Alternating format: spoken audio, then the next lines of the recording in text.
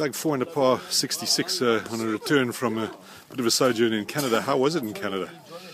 It was brilliant over there. You know, I was away for about 3 months. I stopped in Scotland first for a week and saw family and played a bit of golf there. So that was a nice boost into the northern hemisphere. It was about 4 degrees when I was there, middle of summer. And then went over to Canada. I was based in Vancouver. Played 5 tournaments. Managed to finish top 24 of the 5 events. It went very well. Kept my card for next year, so that's a good thing. Just couldn't get that top 10 spot that I went over to get in the first place. Is it going to be something that you're going to try and do next year? Well, I've had news now that I'm into final stage of Europe, so that's why I came back early and refocused. Just refocus on something else. You don't want to spread yourself thin. I've tried that before. If you try and look at 2 or 3 avenues, you don't know really where to go. Like a dog chasing its tail. So let me leave that, come back home and prepare for Canada, for Europe from home. It's easier. And how was it being home? Hot weather, nice scores? We're in over here. Yeah, Vancouver or Canada was brilliant too. The courses were good, the weather was great.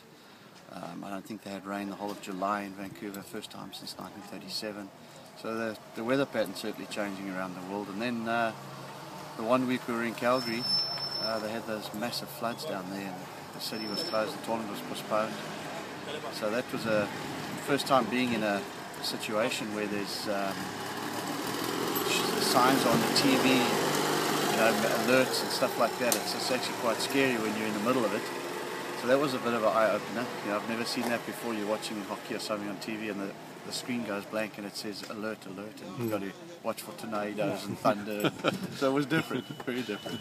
And really hot out here, and some hot scoring from you. You happy with your first round? Yeah, very.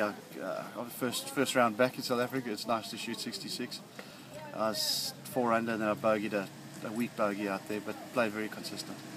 And you've played this often enough. I mean, you must be, with this course often enough, you must be happy to be on it again.